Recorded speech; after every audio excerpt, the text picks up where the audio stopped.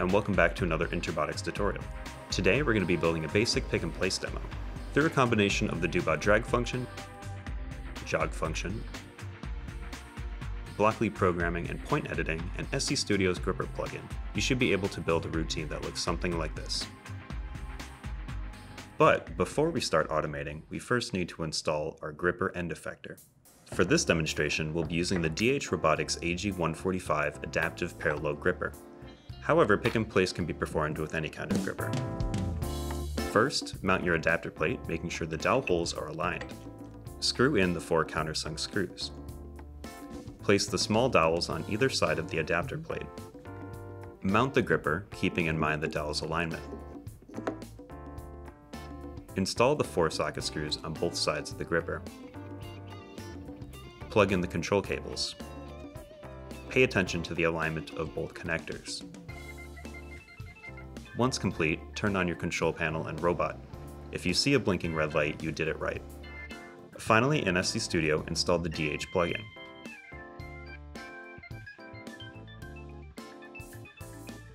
Press the init button on the control panel. Your gripper will run through an initial calibration step and the light will be a solid color.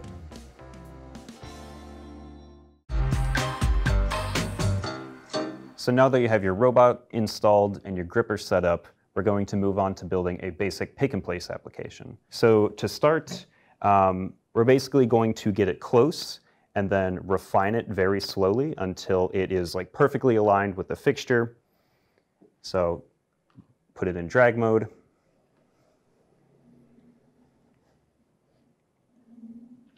Bring it down to here-ish. Turn it out of drag mode. Come into this point menu, add a point.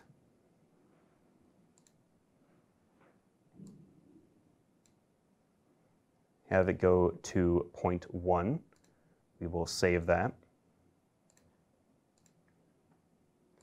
And instead of having this like rotation of the end effector, so instead of 176, maybe we'll set it to 180.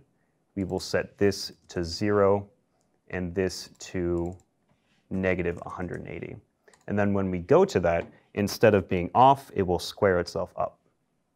So we'll save it and run. Okay, and you saw it adjust, and now it's squared. And here is the Jog panel, which we introduced in a previous video. We're currently in the user frame instead of in joint. And in user, we can move up and down, we can move Y, and we can move X. We also have the ability to move in Z, or rotate about Z, rotate about Y, and rotate about X. So we just squared up with X and Y, so we don't want to change that, but we will use Z. Okay, so we can move up a little bit so we're clear. Close the gripper, and we can really dial in on the block here. So we need to move it forward, and then we need to move it this way. Okay, and we can get really fine adjustment if you click on this menu and drop down. So instead of jog, we're going to set it at 0.5, which is ½ millimeter. We want to move it a little bit away and a little bit this way. So it's actually kind of a lot this way. Okay, that looks pretty good. We will open our gripper and move down until we are able to pick it up. So let's say about there. Let's see what that looks like. Ooh, just barely missed it. Move down a little bit more. Try again. Okay, that looks really good. And we will save that point. We'll just overwrite our first one. To overwrite a point, you can click cover. And that just overwrites all the values. So we will call this, right down. So right because it's on the right side of the table relative to the robot, and down because it is down inside the fixture. Or at least the block is inside the fixture. Okay. we'll save that. And we can move it up out of the fixture, which will give us a sort of clearance, before we actually move into there. So we'll move the Z up. This also lets us know that we did clear that perfectly. And we'll save this point as well. So we'll call this right up because it is out of the fixture. We'll save that. Okay. And so kind of my thought process behind this is it's going to start at a vertical state. All of the joints are perfectly aligned. They're all at 0. It's going to come down here into its first point. Not first point on there, but the first point chronologically, I guess. So it can clear all obstacles, and it'll move down linearly. So the first one is going to move down joint-wise, I guess. And that is all of the joints will start and stop at the same time. They will all have the same kind of acceleration as it moves through. So that kind of looks like this. So if I want to move my hand from here to here, I can go like this. So that's really exaggerated, but that would be what joint looks like. If I want to move in L or linearly, we go here and we just go straight there. So that's a straight line. So it's to start at home, first point, down, pick up the block or grab the block, close the gripper, move across the table to its third point, which will be above this hole in the fixture, move down into the fixture, drop the block by opening the gripper, move back out for clearance, and then come back to home.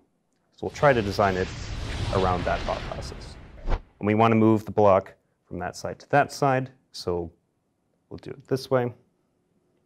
A little slow, we can speed that up. Oh.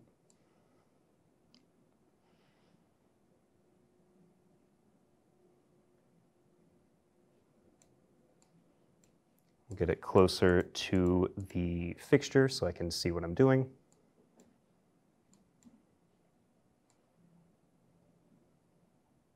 Okay, and it looks like it's pretty well aligned with the hole that way. We're going to rotate about the Z-axis until it looks to be aligned that way. So when we installed this, we kind of just like threw this plastic on, clamped it down. Obviously not perfectly aligned with the robot, not perfectly aligned with the table, so there is a little slop. So we can use the rotate about Z buttons to compensate for that. Okay, that looks good there. Move down a little bit more. Okay. Okay, so I need to move it this way, and I need to move it this way. So we can reduce the speed, or go from jog to 0.5, and move it this way a little bit. Okay, I can see that. And we can move it this way.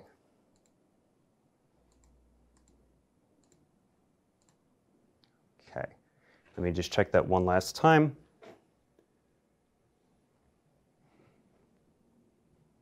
Okay, I might need to move it a little bit more.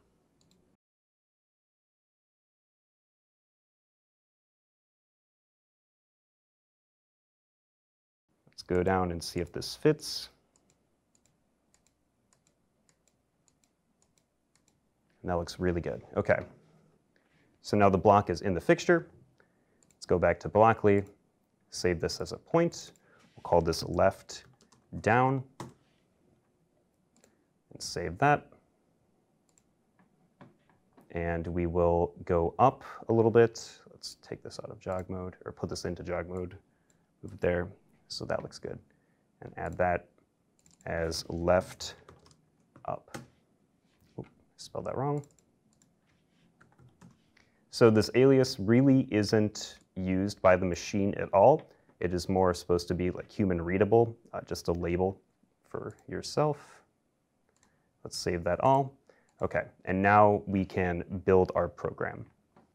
So like I said, our goal is to have it go from home, above the block, grab it, go back up, bring it across the table, go down into the fixture, open the gripper, move up just a little bit, and then come back to home.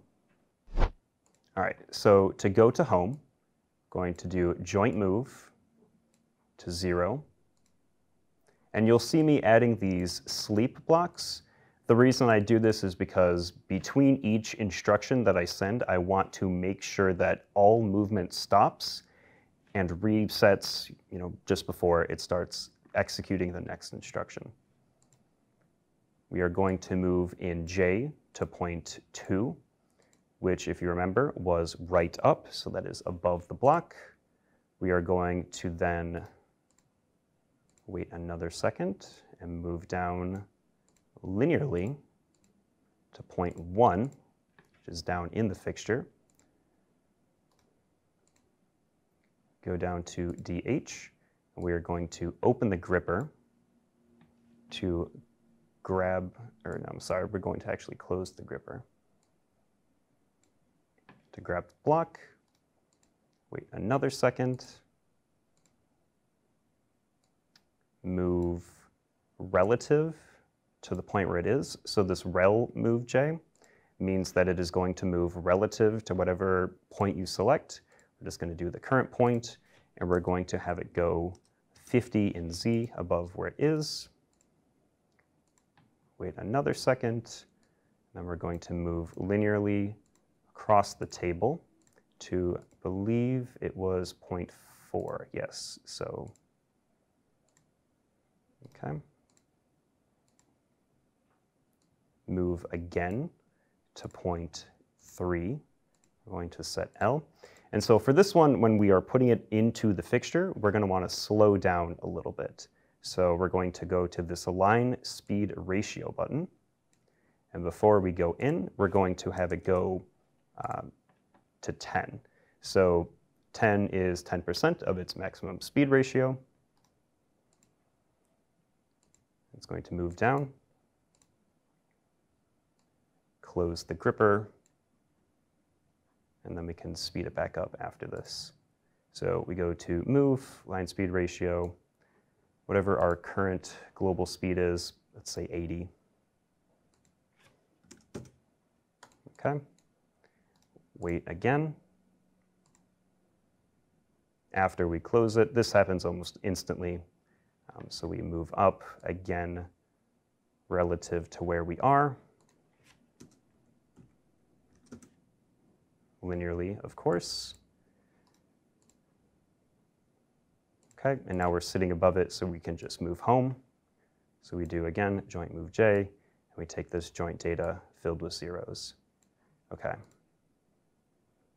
So just to recap, before we actually execute the movement, we are going to move to home, which is the completely vertical position. We're going to move joint-wise to point 2, which is above the block here. We're going to move down linearly to point 1, where it is about to grasp it. We are going to close the gripper to hold on to it, move it up 50 relative to its current point, slide across the table linearly to point 4, which is above the left side of the fixture. We're going to slow down before we move down into the fixture, where we will close our gripper. We're going to speed back up to 80 as we pick it up 50 above where we currently are, and then move back home. So we'll save and run it.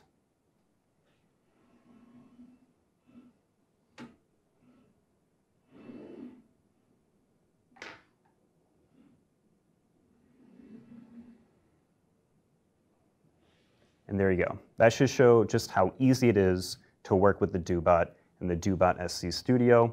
We built a pick-and-place application in maybe 10 minutes. While this is a very simple one with very high tolerances, very little accuracy was required, but even more fine movements, more fine accuracy, those can also be done.